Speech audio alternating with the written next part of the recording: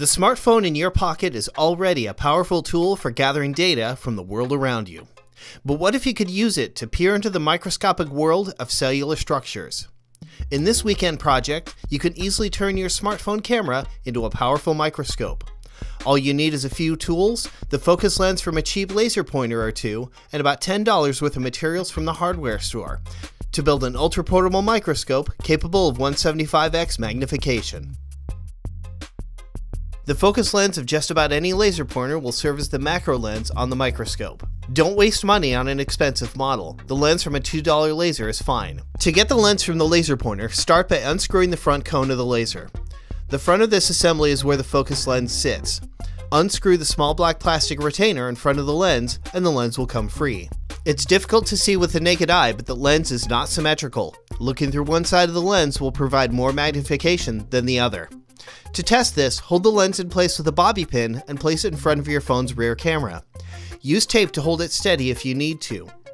Determine which side produces the greater magnification and set it aside, but remember which side is up.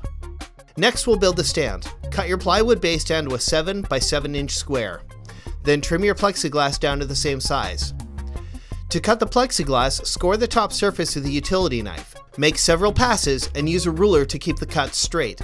Put your scored line at the edge of your workbench and then, using a scrap of wood, place even pressure along the panel. Push down on the piece you want to cut away in a fast, firm action and you should get a clean cut. Use this technique to cut a 7 by 7 inch piece of plexiglass for the camera stage and a 3 by 7 inch piece for the specimen stage. Mark the top of the plywood base at the front two corners, 3/4 inch in from both the sides and the front edge. Make a third mark, centered, 3/4 inches in from the back edge. Stack the plexiglass camera stage on top of the base. Then stack the specimen stage on top of the camera stage with 3/4 inches of the specimen stage extending over the front of the base. Clamp and drill through the entire assembly.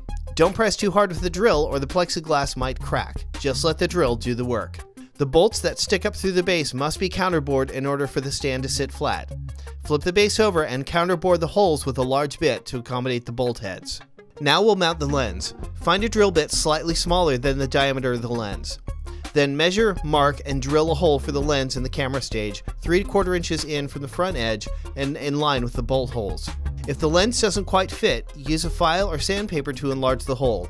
Work slowly and test the fit often. It's easy to overshoot and make the hole too large. Finally, it's time to assemble the microscope. Use your hardware to build the structures you see here, but don't install or tighten the top nuts yet. Use a level to make sure the stage is actually flat. When the stage is level, tighten down the final nuts. The compression springs keep the specimen stage stabilized and allow for far finer adjustments with the wing nuts.